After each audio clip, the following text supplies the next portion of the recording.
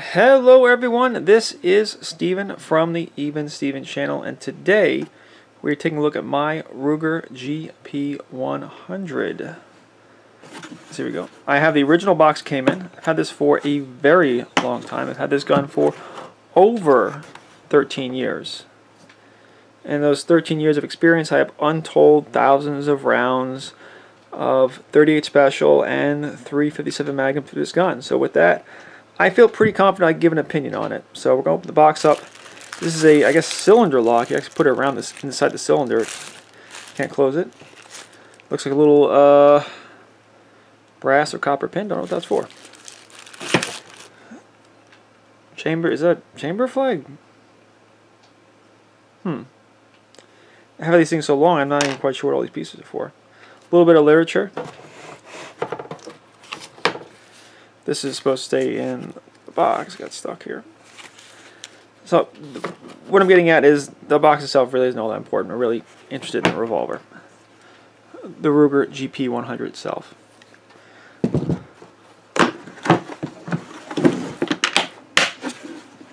The box is not all that useful. I really don't tend to use the box very much at all. However, a little interesting side note, this says $545. Wow, I wish I can get a new one today for that price. Like I said, I've had this one for over 13 years. Today, if you get something like this, it's going to be about $800 or $900. So, inflation, what are you going to do? Let's have some nice decoration here as we kind of... let's pull that holster in there. This is the holster I got with my Taurus 44 Magnum revolver. I do like it. And oddly enough, it fits this gun too. Fits pretty well. A little loose. But if I ever had to use this in a holster, I'd use that. So, leave it on the table for now. We have the Ruger GP100. This is made by Ruger. I think made since about 1985. This particular version is 6-inch stainless steel barrel. It comes with the whole grips. It is a double or single action revolver, hammer fired. I think most revolvers are. 6 rounds in the cylinder, and that's pretty much it. So let's go back to front. We'll start with the back. We'll start with the grip. This is the grip the gun came with. It looks like it's intended as a right-handed grip because you have the Ruger logo here. It comes out a little more. It's a little more. Again, simply comes out a little more. It's a little more recessed on this side, implying that it's supposed to be a right-handed gun. Although you can hold it with your left hand. It's not terrible, but this grip is contoured to be a right-handed gun. I'm not a big fan of finger grooves on guns, but it does work. Has really good rubber texturing all the way around. And this is the grip the gun came with. It's very comfortable. Rubber on revolvers are probably the best because if you put wood on there, wood's going to look nice, but rubber does a much better job at soaking up recoil on a gun. Over the years, I've taken this off, put other things on. I think that's really the best one. Just having a full all rubber grip just does the best job at soaking up that recoil, which isn't too bad. Considering this gun is so heavy, I think this gun is like 3 pounds. Whatever ounces that is. It's quite hefty. You got trigger guard, trigger. It's all nice stainless steel. Hammer. I remember someone mentioning that this is kind of rough, or these edges were kind of sharp on their example. But this was pretty good on mine. Like I said, save check real quick. This is double or single action, so you could fire like that. And the double action pull is pretty smooth. I think out of the box as a stock gun, that's probably as smooth as you're going to get on a revolver. And I've had it for, like I said, 13 years, so long that this was rougher when I got it. It smoothed out a little bit. The single action is incredibly crisp. Very light, very crisp. Again, as good as a trigger as you'll probably get from like a standard production revolver. The cylinder release is right here. This is more of a push button. You push it in, the cylinder come out. Sometimes you'll have a push button, or sometimes I think you pull on certain Colts. This is the push button. It may be just a tad bit small, but it works very well. It's very positive. And I've come to prefer it just because I'm so accustomed to it. Cylinder, like I said, 6 shots of either 38 Special or 357 Magnum. Ejector rod. Because this is such a large gun, the cylinder comes out very far. Sometimes on smaller revolvers, you have certain trouble where the cylinder will be kind of close to the frame, and when you hit the ejector rod, cartridges and spent casings can get stuck. Not on this. Hit it, everything flies out. I like it when the ejector rod is also shrouded by the barrel. Just like it. The sights are fully adjustable. Not truly blacked out sights. I guess it's more of a clock sight picture where you have that rear sight that has a little kind of U white outline and the front sight right there. I like it. I know today, Ruger has a lot of options that come with fiber optic sights, but when I bought this 13 years ago, that wasn't. Front sight is somehow pinned in place here. I'm not sure how to remove that. But on this particular example, I don't feel the need to change anything. These sights are actually pretty good. I said 6-inch barrel. You have those full lugs. I'm contending with this tripod, a little trouble. This full lug, I like this. I like when you don't have like a contouring. Sometimes in certain guns you'll have it kind of trimmed out. While this does add weight, I think it looks very attractive and I like it. Excuse me. Just these. Nope. I was gonna sneeze there. Sorry. 357 Magnum, Ruger GP100. Take a look at some of the markings here. I guess a serial number, Ruger logo. Not a whole lot on this gun. You have glare reduction cuts here. I think on the left side, let's see, we got before using gun, read warning instructions manual available free from Ruger, Newport, New Hampshire. I don't care for all that when manufacturers put all that stuff on their guns. So if you can get a good look at the gun, sometimes the glare kind of gets in the way. This gun has a little bit of nicks, some wear here. It has scratches and nicks over time. It's been used. Not really abused. I think I treated it pretty well. Not really abused, but it has been used. It's been dropped. It's been shot untold thousands of times. Mostly 38 Special. I would say the mix between 38 Special and 357 Magnum loads is probably like 5 or 6 to 1, just because it's cheaper, and if I'm shooting paper I don't care all that much. Lately I've been shooting a little more 357 Magnum. There's adjustments for the sights. Let's see if I can figure out where it goes. Are they marked? I'm kind of pulling this off and on camera. I'm trying to see where the adjustment goes. I assume screwing down lowers the sight, and I assume screwing, right where it moves the front sight to the left. However, it's not really marked. I haven't really had to adjust these sights in a very long time. So the Ruger GP100, how does it perform? Well, I say there's a lot of weight to the gun.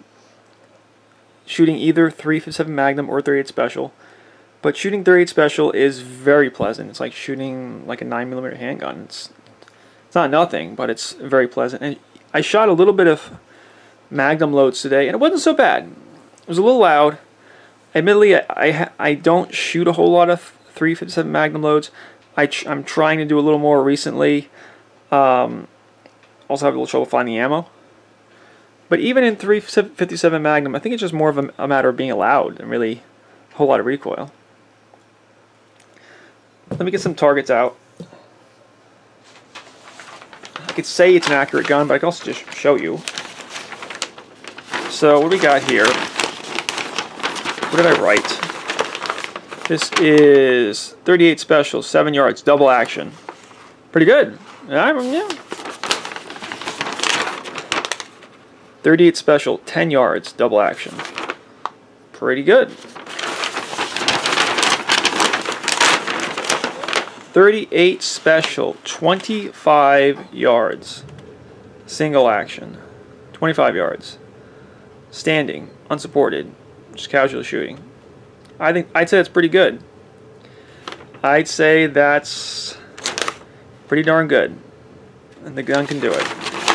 So these targets over here, this is 357 Magnum single action, and honestly, jumping from 38 Special to 357 Magnum, you know, it's a big jump in power.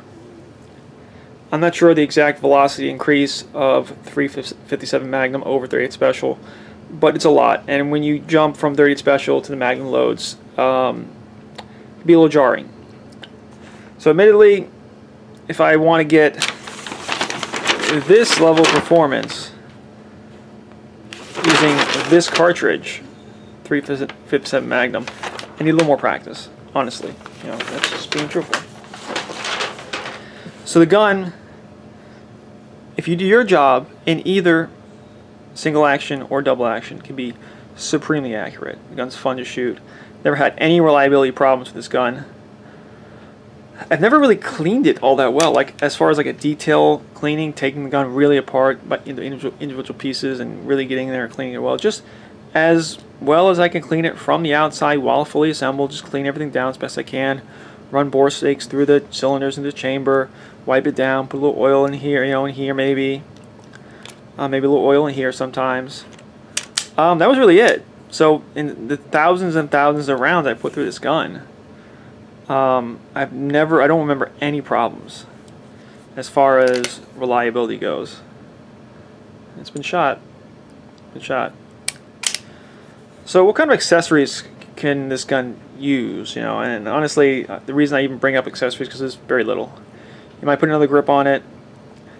I mean, it's possible to put different sights on here, but you know, what would you replace these sights with? Maybe the front sight. If anything, just paint this yourself. Paint this orange or white. And like I said, I think the grip itself is probably the best you're going to get, so just leave it. So as far as changing the gun, I don't see the need to change anything on this gun. Wow, it's a little dirty there. Now there are things that come along with the gun, like speed loaders. Speed loaders are cool. The idea of a speed loader is that you have, instead of having all the ammo loose, you have it kind of in this little clip here. You stick it in, then you're going to push, turn, take out the cartridges. Then close it up, shoot 0 to 6. Pull it out, smack it. I'm going to get it there. And you're done. For whatever reason, I'm missing a couple of these. Speed loaders are cool, but if you're going to the range and you load the speed loaders, it's just as easy to load the cylinder. But you know, you can bring a couple to the range with you and load them there. Also, like I said before, speed strips, where if you were carrying a gun, not necessarily this gun, it's kind of a big gun, but if you were carrying a gun, instead of having them a rounded example, you can have it flat, and you basically just rip these off. This is kind of a hard rubber. And I've said before, I don't know how many times you can kind of do this before this wears out. So I tend not to use the speed strips. I think the speed loader is cooler. And these are a little hard to load. But they would work. I mean, you know, again, maybe carrying something a little smaller, you could carry these around in your pocket. You could have 1 or 2 reloads. So what is a gun like this, particularly this example of firearm, what is this good for? And I think first and foremost, this is really a range gun or a competition gun. Something to bring to the range, have fun with. It's a little big for a concealed carry gun. There are different barrel lengths you can get. I think all the Ruger GP100s are going to be this size. Like, there's no like smaller Ruger GP100. You're talking about a different model. You're talking about the SP101. That's more of a carry-sized gun. The Ruger GP100 is a full-size revolver. But you can get different barrel length. I think there's a 2, a 3, a 4, a 6. I think there is also a 5-inch, which is not as common, but I think the more common barrel lengths on this example seem to be 4-inch and 6-inch. If I do anything over, I might see if I can get a 5-inch version, because this is just a tad bit front heavy.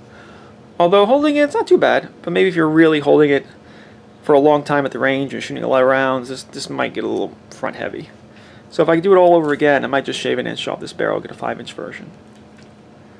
I feel like that might be like the perfect barrel length. However, 6 inches is fine.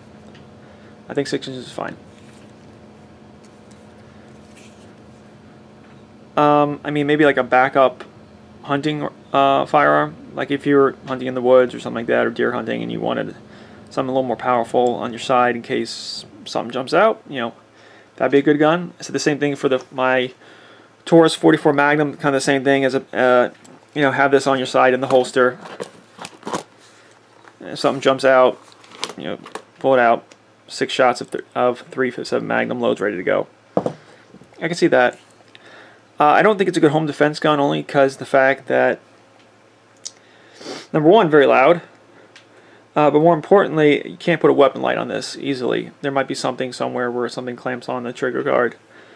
But I think your best bet for a home defense gun is really a full-size 9mm handgun with some kind of weapon light attached. That's my opinion. I don't know if it's a primary hunting firearm. I don't know the legalities of doing things like that. Possibly. I'm going to say this is really a range gun, competition gun. If you want to push into other roles, you know, that's on you. That's my opinion. But for that, you know, a big, heavy Magnum revolver at the range is just so fun to shoot. There's something special about shooting a revolver. How the cylinder works, and it doesn't spin quite as well as my Taurus one. This is a little dirty. If I clean that out a little bit. There's just something fun and magical. You know, revolvers are so simple because the magazines themselves are integral to the gun. You don't have to worry about magazines because the magazine's right here and you can't lose it. So capacity is limited, obviously, limited to 6 rounds. But I just find them so fun to shoot, and they are so accurate. Sometimes you forget that single action firearms can be supremely accurate, and this revolver is supremely accurate single action, outshooting most of your polymer striker fire guns. Says me. So I guess that will do it. This is Steven from the Even Steven channel, highly recommending the Ruger GP100. I put thousands of rounds to this gun, owned it for many, many years, never given me any problems, and my only complaint about it today is that it seems so expensive. For $800 or $900 you have to pay for this today. It just seems like a lot. But from what I can see, maybe it's still worth it. Anyway, this is Steven from the Even Steven channel. Thank you for listening to my rant and rave. Please do all the like, share, and subscribing, the YouTube stuff. And I'll see you next time. Thank you, and goodbye.